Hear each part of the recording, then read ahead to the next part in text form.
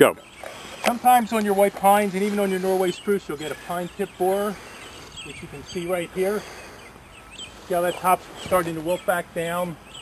What I always do to get rid of these is you cut it off as far down as you can, so you know that all the borers are gone. And you want to take that and burn it, or put it in a plastic bag and put it out in the trash, so these insects can't hatch out and spread to your other trees. And what you need to do, after you cut that out, is see it looks like you have like many leaders here. Just work your way around, just like before. Try to leave one leader sticking up.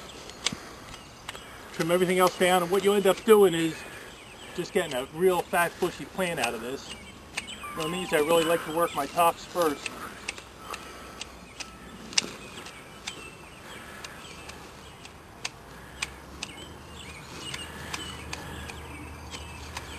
And then just work your way around, shape up your tree a little bit.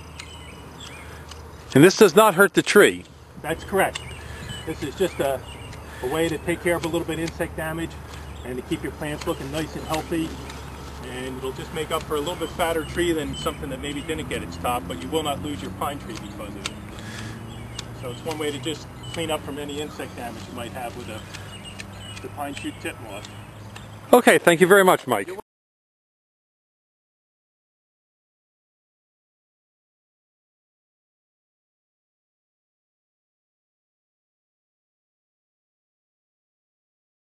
And these are hens and chicks. And you can take these little hens and chicks and you can just break them out of these things here, carefully dig them out, and just reach in and just stuff them into the wall a little bit. And they'll cascade out of the wall, and they'll actually have a flower on them in the summer. We're here at Highland Hill Farm on Route 313, and this is an old stone wall that's part of our barn and barn area. And you can see we have an old barn. This is a barn was made in 1819. And on this rock wall, we have a bunch of plants that are called sedums, and sedums can cascade over a wall and reroot inside the wall of a dry-laid stone wall.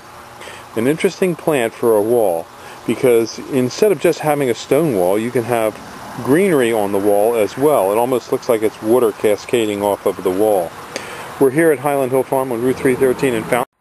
This is just a little walking tour of some of the trees and shrubs that we have in our yard that you can come and look at. 651-8329. We have hundreds of acres here in thousands of trees, and also in Milan, PA. We have about 2,000 acres that we're growing trees and shrubs on.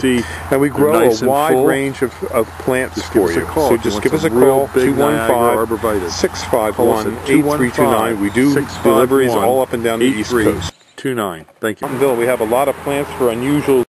These are 3 to 4 foot green giants in a number 3 pot at Highland Hill Farm.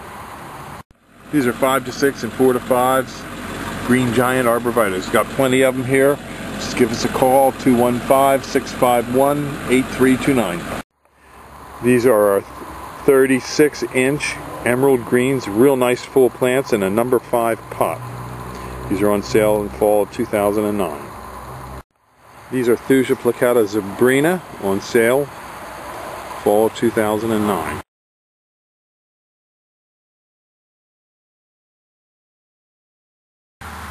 Nice little plant for on a locked rock wall. So if you need any help in doing your plantings, give us a call at 2.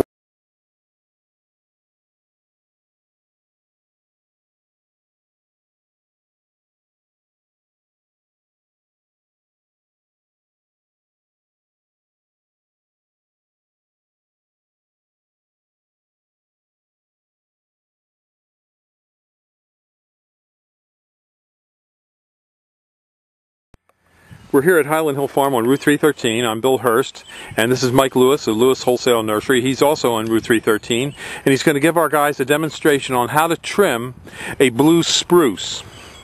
How you doing, folks? Today we're going to do a little blue spruce pruning. Now, if you watched our white pine video, you'll notice on the white pine that usually the pines are a lot fuller. That's just how they grow. On a blue spruce, a Norway spruce, you're not going to have as much tips to cut off. So what you want to do, particularly on a tree like this, is just carefully tip it back. If you see on the whorls of this year's growth against my body, there's 4 or 5, if you want to call them fingers, what you want to do is really just tip back the longest one and work your way around the tree. Just trying to keep everything even. And it's the same with the pine trees. If you tip them back now, if you shear them back, you're going to get a lot more bud set than if you just let them go. More buds mean more bushiness. Okay, this is June 11th, and the reason we're doing it now is the new growth is not fully set. And when we trim it back a little bit, a new bud growth will occur. That's correct. And we'll get a lot more bud growth. Same way on your tops, you want to make sure that when you cut these lateral branches, that you at least see where 1 or 2 buds are formed. After we make the cut, they're probably going to form more buds, but just to be sure, you just look for a little brown spot in there. That's usually where a bud's at. And you'll cut that back. Here we're going to take off about half, otherwise we're going to end up with too much space between our branching. And the same thing in the pine trees. We're going to get a lot more bud formation on the top, and these buds here are going to develop more fully, and we're going to end up with a nice bushier plant.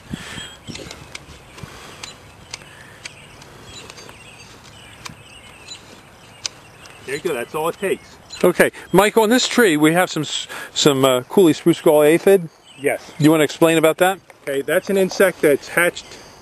The legs are laid in the fall. They winter over on the plant, and you'll get this little tuft of fuzzy growth. It almost looks like, by the time it matures, as a pine cone. You just need to spray that in the fall with malathion, orthene. If you're not sure what area you're in, just contact your local extension service. Look for pine or spruce gall. It doesn't actually harm the tree that much, no. But it just makes it look a little unsightly. And a lot of people just mistake them for cones. Right. Like a pine cone or a spruce cone on there. Okay, well thank you very much, Mike. And now the guys can get to work, and we only have a couple thousand trees to trim this afternoon. Right, so it won't take them long. Won't take them long. Thank you. Bye-bye.